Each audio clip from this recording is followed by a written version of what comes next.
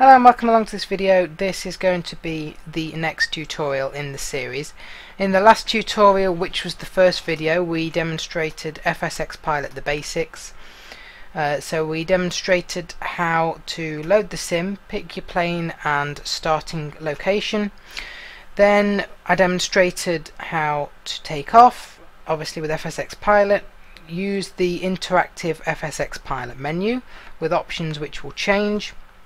And then I demonstrated the autopilot panel with your boxes like heading, altitude, speed, which you can change, or FSX Pilot may change depending on what stage of flight you are in, and of course the box where you can type in commands yourself, the console box. Now we're venturing into the realm of creating flight plans, and in this tutorial it's probably going to be a shorter video, but I just wanted to talk about how to update the navigation data in your simulator. So there are two ways to approach flight planning. If you have bought your simulator and you do not want to use the most up-to-date navigation data, whether it be FSX or P3D, you can use the inbuilt default flight planner, which will create a flight plan for you, and you can put that into FSX Pilot, modify anything you would like, and fly the flight plan. However, the data in FSX, the navigation data, is from about 2007. P3D's data is probably later than 2007, but it's still not up to date. If you have no idea what I'm talking about by navigation data, what I mean is every month we have a new AIRAC, the Aeronautical Air Cycle, which is we're currently on 1808 for this month, and on the 15th, I think, of August it changes to 1809. Which will be, the August one. We're currently still on 1808, and each AIRAC cycle will change each month, like I say, and it will contain things like all the latest waypoints, all the latest runways, all the latest SIDs, which I mentioned in the previous video, and all the latest stars. It will also contain VORs, NDBs, essentially getting all your data up to date, and these are very important for flight plans. Because of the fact that if you want to have the latest up-to-date data, everything has to be in tune with each other. Your sim has to have the latest data, FSX Pilot has to have the latest data, and unfortunately if you are using the most up-to-date data, the default flight planner will not work, because that runs off the data that was originally in the sim. So what I'm saying is, if you have, say, P3D, if you update the navigation data, you can't use the default flight planner anymore, because it won't work, because it will still be running off old data. It doesn't recognize new data, unfortunately. But don't worry, there is a way to get around that. There are websites which can create flight plans for you using the most up-to-date data, and this is what I do. So I'm going to be talking about how to update your data in this video. It's relatively simple, with elements that can be complicated, but once you've got it, I think you won't forget how to do it, and it's pretty easy to do once you know how to do it. It's just grasping it really at first. So there are two parts that need to be updated when you update your navigation data. The first is the simulator itself, to make sure that the data in the simulator is up to date, and the next thing is FSX Pilot, to make sure that the data in FSX Pilot itself is up to date. So I'll be linking things in the description. Firstly, to update the simulator's data, there is a very helpful website which is free and is put together by someone who creates files for downloading, and then you use the automatic installer to run them and put them into the simulator, and they contain the latest navigation data. So there are two things that you will need from this website. The first one, I think, is called the website talks you through it all, but I think it's called FSX World Navaids, and then the second thing is called World Update, and both of these files together, they're both zip folders, so you have to unzip them. Both of them together will update all the data in your sim. Both have automatic installers in there. They're just applications that you have to find, and it's very easy. You just select whichever simulator you're on in the installer, and just select which areas you want to be updated, and yeah, it's very simple. So I'm going to just quickly show you how you would run through the installer for both of them. Menu. So let's go to Documents. Documents. Documents window. Preview. FMIS460. FSXP 3D World Nav 8. That's the first one, called FSXP 3D World Nav Aids. FSXP 3D World Nav 8. I'm just going to see, do I have... FSXP 3D World Nav 8 3906. Type edit file. Yep, I do have it unzipped. Perfect. So we go in here. This is the first one you'll download from this website, which I'll link in the description. Files 2 of 10. And this has all sorts of files in here to actually do it, but we're going to keep going down to that.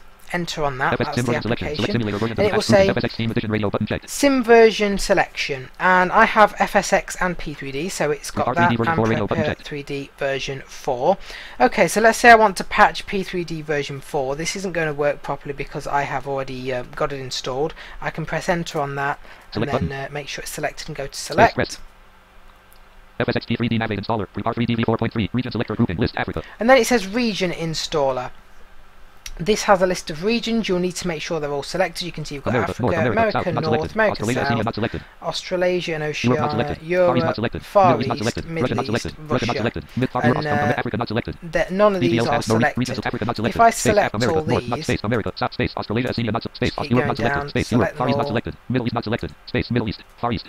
Russia not selected. Space Russia. To Russia. Status 8 region. S selected grouping. Use alternate airport files. C doc. Checkbox not checked. Just leave that as it is, and you can see it says uninstall and conflicts. Uninstall button. If I hadn't already installed them before, which obviously I have because mine's up to date, it would say install there, and you could do that. But we're just going to exit out of that. Conflicts. Region selector grouping list. Because we don't need it. Window. Items view list.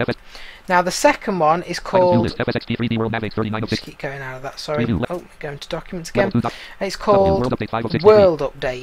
Again, comes as a compressed. World Update 40 of 63. I have it uncompressed here. World Update items 0001258. Now this has a lot of files in it because it uses these to help install it. So we're just going to keep going down until we go right down to the bottom, and I'll show you the application. This one is even easier. Auto installer Auto installer, that's the one you want in this folder. Sim version selection, as you can see, same as before. P3D, make sure it's selected. Auto uninstall button. Install button. And you can see you've got install, uninstall all, and that's install button. Uninstall button. You've got install, uninstall, and uninstall all. If I go to install, space auto installer dialog file S to be updated 0 file S already up to date 699 missing files 0 no update is needed OK button. Yeah, so whatever that said, it says no update is needed. It says everything is up to date, 0 missing files. For you, when you click install, it may take a while and it will update all your files in the sim. World update window. So let me exit out of that. So those are the two things you need to get from that website. They're free, they're compressed, and you just run the installers as I just demonstrated, and they will update the data in your simulator itself, whether it be P3D or FSX. The next part, which may get a little bit confusing, is actually updating FSX Pilot's data, because it's no good updating your simulator if FSX Pilot itself isn't actually up to date. So how do we do that? Well, you have to get a Navigraph subscription. This is paid, it is on the Navigraph website. I would recommend you get the FMS yearly subscription. All that means is that you get every ARAC in a year for 12 months. I think it's about €20. It's very good. All I can say about the subscriptions is do not get any subscription with the charts. Don't make that mistake, because you'll be paying way over what we need and the charts aren't accessible to us. We only need the FMS data, and the yearly one is probably the best plan. So once you have that, you want to go to manual install on the Navigraph website, the manual install link, and go down to well, there'll be a big table basically of all the different formats you can download the latest data in. We want to download it from the one that says PSS native. So let me show you in my documents. Document P items view list possible quality P PSS native 1808. That's the one. PSS native 1808. That's the one you want to download on the table. Keep going down until you find PSS native. And that's the one we want to download. I think there might be two that are similarly named, but you just want the one that says PSS native. Anyway, it will come as a compressed folder, and the way we have to update FSX Pilot's data is in the main FSX Pilot directory. There's a folder called ERAC. Let me demonstrate this. Everything, edit, blank, FSX Pilot. List FSX unknown, still everything, list FSX Pilot Go. 2, aircraft 10, No, ERAC 1 of 37. ERAC, there we go. Now in here are all your files relating to the navigation data. Some of them I have no idea what they're about, but you've got one called apt, one called AWI, Cycle info 3 of 12. and you've got cycle NDB 4 of info. 12. Then you've got NDBs, obviously we know what they are. README still 5 of 12. That's a Runway readme. 7 of 12. That's runways. Runway plane 8 of 12. That's something for X-Plane, which is another simulator. We don't need that. SID 9 of 12. SIDS, which I talked about in the last video. Star 10 of 12. Stars, which I also talked about. Floor 11 of 12. VORs. WPT 12 of 12. And one called WPT. So they're all important, but the most important thing is the naming of them and the file types. So you can see in this ERAC folder they are all Text document, read only, text column 3. documents, WPT 12 of 12. and they are all the names of them. For example, Floor 11 of 12. Star 10 of 12. VOR and star and all that, they are all not in caps. They're literally just called star or SID. When you get the Navigraph data Still in still here, documents window. let me keep ERAC row going 1 across column to 3. it. Still have Where profile did I type. put General it? team top. ERAC row 1 column 1. Documents row 1 column. Documents Oh, no, window. we Item want list. PSS. Window PSS dialog. native, don't we here? PSS. This is what you'll get from Navigraph. 61D. You want to go Nav into data 1. navigation data Item here. list. Cycle info not selected. Then 1 you'll notice some of these files sound kind of the same as what's in FSX Pilot's ERAC. You've got cycle data, PSS APT 2 of 9. PSS APT, PSS AWY 3 of 9. PSS AWY, and they're all Compressed type edit file read only. DAT files. So once you've unzipped the folder, what you want to do is open these in Notepad. You want to make sure you're saving them as text files, and you want to make sure they're called the same as in FSX Pilot's ERAC folder. So let's say the runways file, for example. ERAC row 1 column If we go into ERAC, README still 5 of 12. README RY 7 of 12. there's a file called, let me Context proper see how name. it's spelled, Blank Y W R RWY, which means runways. This contains all the runways for every airport, what they're called, the heading, the coordinates, etc. R. And you can see it's no caps, WY. RWY. That's all it's called in the ERAC folder, Text document. text document. Nav data window. However, in the nav data folder PSSN. provided by PSSRWY. Navigraph, it's called PSS PSSRWY. RWY, and it's a Type edit that file read. DAT file. So you want to open Notepad, you want to go to the file name box, and you want to save it again, but you want to save it under RWY. Make sure there's no caps, and you have to remove the PSS from the beginning. It shouldn't be called PSS, it should just be called RWY, no caps, and make sure it's saved as a text file. You might want to make a new folder for all of this. So you want to turn all the folders, all the files, sorry, that Navigraph have given you into, you want to essentially just make sure that you've removed the PSS from the beginning, like with runway. PSSRWY 5 of 9. Shouldn't say PSS RWY, it should just be PSS, it should just be RWY. And you want to make sure that it is not in capitals, it should just be lowercase RWY. Same with, for example, PSS ID 6 of 9. that one, PSS SID. You want to remove PSS, you want to call it just SID, you want it to be no caps and as a text document. And then you just copy all of your new text documents that you've renamed from Navigraph, copy them across into your ERAC row 1 ERAC there, hit replace, and you should be good. That's basically the way you do it. Like I said, it's a bit complicated. Feel free to leave a comment if you're unsure about this, and email me as well, blindflightsim44@gmail.com. There's the BVI Pilots mailing list, there's my Twitter at bflightsim. There's lots of places to get help with this. So remember, you first update the files in your sim with the free website, which I'll link in the description. And you have the two things you download. You have the World Update and the FSX P3D World Navaids package, and they both have automatic installers. You run them and they're pretty self-explanatory, and then you have to update FSX Pilots data, and you do that by getting the Navigraph subscription, downloading PSS native, and then changing the file names so that they reflect the same as in the FSX Pilot ERAC folder, and save them as text files, not DAT, and then you copy them all across, and you should be good.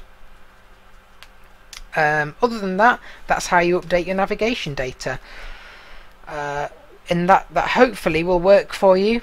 And if you want to check it and you know of an airport that has different runways to what's in the sim, I'm just trying to think of an example. For example, there's Manchester in the UK, Echo Golf Charlie Charlie, which previously had runways 4 left and 4 right, for example. These runways were changed to runway 5 left and 5 right. Now, without the updated navigation data, the sim still thinks they're 4 left and 4 right, but when you update it, it will show them as 5 left and 5 right. So if you want to check it, you can do something like that, and you will know then, because the runways will be correct as of, you know, ERAC 1808, which is currently now August 2018. If they're correct, then you've updated the navigation data correctly. The reason this updating navigation data is so important is because you have to have it updated if you want to use up-to-date flight plans.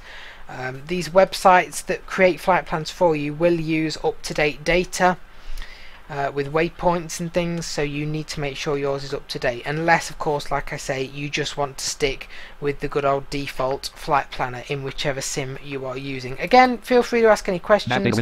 Let's get rid of that, shall we? FSX Pilot can go. I hope this has been helpful. Again, it's a little complicated, but once you've done it once, you will be able to continue doing it. Right, thanks for watching.